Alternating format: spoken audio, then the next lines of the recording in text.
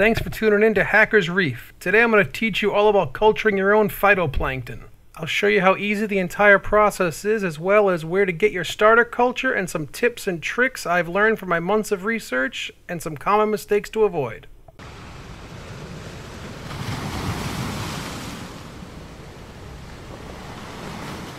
Welcome back to Hackers Reef. We're going to go over our supplies really quick. We have here our fertilizer and our nice little syringe that's included with the kit. This is Guillard's F2 fertilizer, which is purposely made for this process, so it's very important.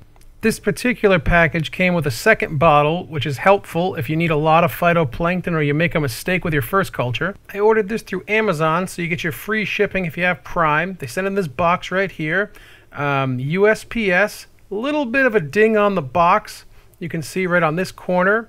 But surprisingly, nothing leaked. Everything came safe and sound. The package shipped directly from the seller, Mercer of Montana, so hats off to them for the good packing job, and all your basic components shipped safe and sound. The shipping speed on Amazon was a little confusing. It said it was Prime, but then it looked like it was USPS regular mail. Hopefully they cleared that up on the website, but the good news is that they did ship it in time, and it does seem to come here 2 days. So as long as you order it when it's not freezing cold or ridiculously hot, you should be fine, because remember, phytoplankton is actually alive. I'll leave a link in the description where you can purchase your own phytoplankton culture. Now remember, this isn't a sponsored review or anything. This was just what I found that worked pretty well. Phytoplankton is extremely useful to have for anyone that has a reef tank or breeds fish. It's one of the first links in the food chain. We ordered a quality fertilizer to keep our culture going strong, so we'd always have a fresh batch, but you could just as well order your own bottle just for single use as needed. Fresh phyto is great for everything from bringing out the colors in your coral, feeding all the pods that live around the rubble of your reef tank and help boost their population. But one of the most important uses of it is to feed rotifers if you're trying to breed fish. Now with these 3 bottles and a few items probably collecting dust around your house, you'll have everything you need to start your sustainable culture. The important thing about phytoplankton is really the color of the culture. That tells us when it's ready to harvest. Now this bottle has a really nice dark color, which means it's good quality. It's very important to keep your unused phytoplankton refrigerated, unlike your fertilizer, which you want to store in a cool, dark place as per the directions on the bottle. Another important thing about the phytoplankton itself is to keep it in the fridge, and remember to shake it every day. If the phytoplankton settles on the bottom of the container without you shaking it, it's going to slowly die. Your freshly cultured phytoplankton will probably last a good couple of weeks in your refrigerator, and you'll know if anything goes bad because it'll have a funky smell or a bad color. Now let me get on to the next step of how the culture works. You're going to need a measuring syringe. It's going to be very helpful to get your accurate reading for your F2 fertilizer for the culture. My kit came with one, but you can purchase them online on Amazon. I can put a link in the description, or your local pharmacy. These are the same sort of syringes in most test kits. Just be careful reusing a test kit syringe because you never know if it has chemical residue inside. Next, you're going to need a culture vessel. This is just a simple container that we're going to make our culture in. You can use pretty much anything you can find around the house. I just have this handy. 2-liter bottle, Gatorade bottle, water bottle. I've seen a ridiculous amount of things used. Almost anything will work, as long as it's not some weird shape, something that's difficult to clean like a milk jug where things will get stuck in the handle part of it. You want to fill up your container with fresh salt water that matches what's inside your culture that you're starting with. This particular culture started out at 1.020, so you just want to match that with your fresh salt water. I'm using instant ocean reef crystals, but pretty much anything will get the job done. The culture vessel itself is a really simple device. You can pretty much make it out of spare parts you have around. Really all you need is some rigid Airline. The Airline will help make sure that the bubbles keep the phytoplankton culture good and circulated. Now I'm touching it with clean hands, but be very careful that you don't contaminate it at this point if you have dirty hands. Your rigid Airline just simply connects into a regular air hose. Mine's black, that's what I had, but regular clear air hose works. The last thing you're going to want to do is make sure you have a hole in the lid so that the air can vent out as it's getting pumped into the chamber. For a little extra protection from contamination, you can just use something like I have here, which is just a small piece of cotton pad. But almost anything works, like a coffee filter or some filter floss, and I just secured it down with some tape. As long as it lets the air escape from the container to stop it from building up pressure and popping, you're in good shape. It'll help keep some contaminants out, and that's really all you need. Nothing really super high tech. This isn't a lab grade clean room, but something like this will just help you out a little bit. And the only thing that's really important is keeping it reasonably clean while you work. The next thing we're going to need to get this started is an air pump. Now, I have a fairly large air pump here. You don't need something as big. You can get away with a small single port air pump if that's all you have on hand. Now, it's important that you have a functioning check valve installed on your air pump, because the last thing you want is your Phyto Culture to backflow into your air pump, making a huge mess and contaminating your culture. You definitely want to avoid that if you can. Now, you'll notice that I have an air valve hooked up to my pump. This is a really helpful addition. It's going to help you to dial in your airflow so you get just the amount of bubbles to mix your culture and not let it settle, while not letting it blast air like a hot tub. This particular air valve is a three-way gang valve, which is helpful if you have multiple cultures so you can kind of adjust the air. But you don't really need anything that advanced. You can just use a simple one just like this right here, which is just your straight through air control valve. They're pretty cheap, and if you don't have some on hand, I'd advise picking some up just because they come in handy for all different projects. Another tip I want to share is using a pre-filter on your air pump. Now, when you buy an air pump, you're going to see it has some sort of pad down here. Now, that's where it draws the air in and it pushes it through the diaphragm inside the pump, and that's what's going to get all your air into your culture vessel. Just make sure it's clean, and if you have to replace it, you can use the same kind of cotton wadding that we used on the exhaust port of our culture vessel right here. If you've done any research into phyto cultures before this video, you'll see people talk about keeping the environment completely sterile. If we're being honest for a second here, the only way that's going to happen is if you have your air intakes running through something like a HEPA filter, and a pump this size wouldn't even be able to draw through that. You'd need something with a lot more suction. So as long as you're not extremely sloppy with your contamination control, you should be in pretty good shape.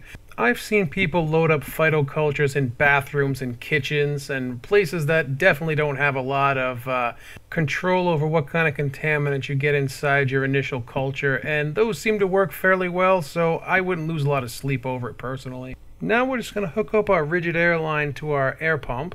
You want to make sure you can get a good control of the airflow. That's why it's important to make sure that the rigid airline is in a good place inside your container. You don't want it jammed against the bottom, but it should be low and to the center of the container. That way that when the bubbles come up, they'll allow you to get the nice water movement that doesn't let your phyto culture settle on the bottom. Now you want to have your airflow pretty good, but not super high. You want like a nice little rolling bubble action coming out of the bottom. Now you can see how it's just coming up like that. You can turn it up a little bit more, but that's about where you want it, just so that you get a nice amount of movement inside.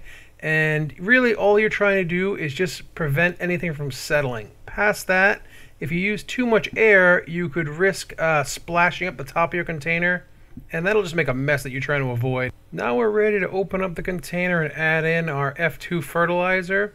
This is an important step that a lot of people don't think about, and they mess it up by accident. If you're not careful and you just put your lid down with your rigid airline, you could put it on like a dirty surface, and that'll let you pick up a lot of contaminant, and then once you add the fertilizer, the bad bacteria can take over and crash your culture. Definitely something you want to avoid. Next, we're just going to add 5 milliliters of the fertilizer to our culture with the clean syringe we talked about earlier. Now, 5 milliliters is a little bit heavy to use with half a gallon of water, but you're going to find through testing that certain amounts of the fertilizer will give you better results. It really comes down to the concentration of the individual fertilizer that you're using. It's important to remember that Guillard's F2 is a recipe and not a product. So while all the fertilizer should have the same components, the ratios might be tweaked a little bit, and that's why you have to experiment. Still, it's best to start with the manufacturer recommendation just to be on the safe side. Now we'll just cover this up, and we don't want to spill it because if you notice, we barely use any of it. It's very important that we keep this free from using dirty syringes or anything that could contaminate it. Assuming you don't spoil your fertilizer, it's going to last you for a really long time. Now the next step we need is to add our Phytoplankton starter culture into our culture. Now you're going to notice that the water is nice and clear because, as you remember, that's just clean salt water, freshly mixed. Again, very important, you never want to use old water. Always has to be nice, freshly mixed salt water. Now taking a little look at this bottle before we pour it in. Now you can see that it's nice and dark. This is the color that our culture is going to be when it's finished after it's consumed all the fertilizer. The whole process is going to take anywhere between 5 to 12 days, give or take. It really depends on the temperature of the water and how bright the light is that's shining into your culture vessel. You're going to need the temperature at around 78 to 82 degrees. You don't need a heater. Room temperature and the light will pretty much stabilize the temperature for you. Adding in your culture is a little more art than science because you want to make sure that the color of the culture vessel is a light green, but not ridiculously transparent or else it'll be really tough. Not super dark or you'll be wasting your time. But let's go ahead and pour this in and see what we get. Hopefully we'll get something that's good that'll show up on camera. Let me just move this out of the way so that we can pour it in easier. Now we see as soon as it hits the water, it's already starting to change color. It's hard to get a real read on the color without the light source. I mean, it looks really dark, but that'll change once we get our lights hooked up and turned on. Now we'll get the rest of the phytoplankton in there and we'll see how it looks. Don't worry about trying to wring out every last drop. With this guide, you'll be able to make gallons of phyto. Now, when we check our graduation marks, we can see we're pretty close to the top, but there's still some more room for a little bit of top-off salt water. So I'm just going to grab the same salt water that we originally used to fill the container. Again, that's just some 1.020 specific gravity salt water, instant ocean reef crystals. You can use whatever salt mix you have on hand that you trust to use in your reef tank. Let's just get the rest of this water in here to top it off. That'll help make our culture a little bit lighter in overall color to give it more room to grow. Now I would just caution you not to fill it up super high because remember there is that vent hole in the top. And once you get the bubbles going, if you have that water level too high, it's going to start bubbling out. And then you're most likely going to get some contamination, crash your culture maybe halfway in. I can't really think of a reason that's worth that risk, so just fill up your water just a reasonable height and then you'll have a fully functioning phytoplankton culture in about a week. Now that we have our water all topped off, we can go ahead and do another adjustment on our air. It's a little tough to see because we don't have the light hooked up at the moment and the color's a little darker than we expected, but that's okay because this is the first time I'm starting a culture with this particular batch of phyto. Now we can see that the air's starting to go crazy on us like some mad scientist lab. That's a bit too much. You want to dial that back. It's important to remember that we only need the phyto to move around enough that it's going to not settle on the bottom, and we're not trying to agitate it like it's riding a mechanical bull or it's inside a washing machine. That's a pretty decent bubble right there where it's going to get you good circulation, but it's not going to go crazy and come out the top. Now that we have everything settled with our culture media, we have our fresh salt water that's been tinted with our culture. We got our fertilizer. The next thing we're going to need is some light. Now, this is what I'm using right here. It's just a simple LED light bulb. I mean, from the dollar store. You can use compact fluorescent, those 4-foot shop lights, or even some LED strips in a pinch. There's really, as long as you're giving it a good amount of illumination while it tumbles around, you'll be in perfect working order with your culture. I'd avoid incandescent and halogen because they make too much heat and their spectrum's not very useful. In the spirit of the Hackers Reef channel, I'm just going to use what I have here, which is this beat down looking work lamp. Thankfully, it's not getting entered into a beauty pageant, so it'll light a light bulb just as well as anything else, and it'll get the job done. Now, in addition to this thing looking pretty beat down, it has one other minor issue where it doesn't really want to stand up right. That's why we have one little additional tool in our kit that's very helpful, the brick.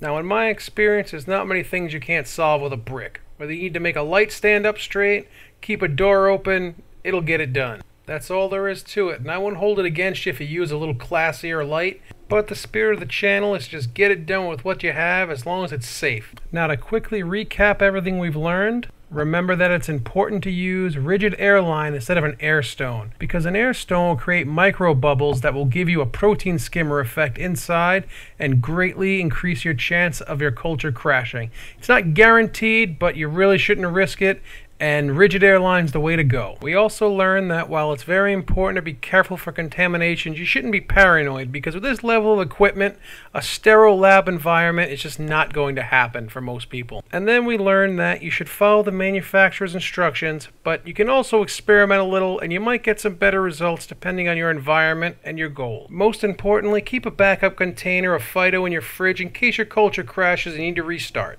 Be sure to leave a comment below and let us know what you're using your Phyto Culture to feed, or if you have any suggestions on things we should expand on with this Phyto Culture series. If you enjoyed this video, make sure you take a second and give us a thumbs up. And also, don't forget to subscribe so you don't miss out on all the latest videos with the tips, tricks, and project updates.